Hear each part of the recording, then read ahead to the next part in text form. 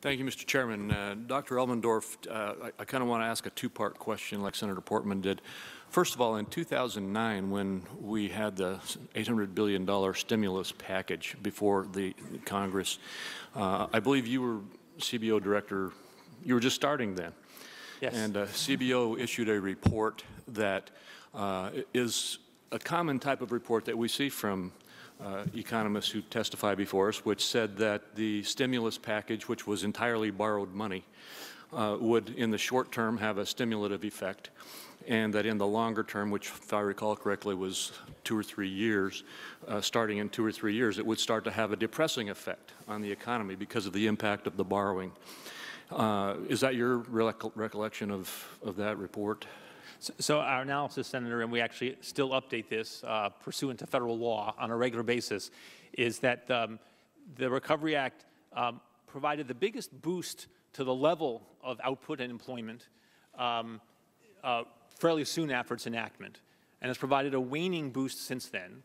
We think that the extra debt will start to be an actual drag on the level of output later in this decade, not yet. So I think your qualitative point is right, but I wouldn't say a few years. It was the more timing. toward the So, end of so the my decade. question is this, and the second aspect of it is, as we look at the fact that we are getting closer and closer to the drag of that stimulus spending and the debt that is growing, I think you've indicated we're on an unsustainable path. And as we look at the question of the tax expenditures that Senator Whitehouse pointed out that we need to look at, many of us have been fighting not to raise revenue because of the utilization of the tax increases, but to reform the tax code by flattening the base and reducing the rates.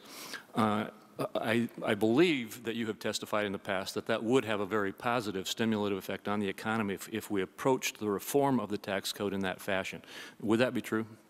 I think it would have a stimulative effect. The size of the stimulative effect depends on the nature of the tax reform itself.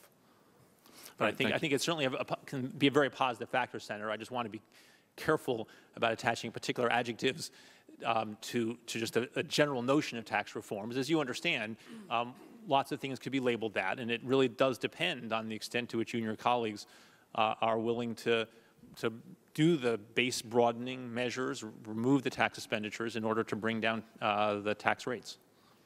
Thank you.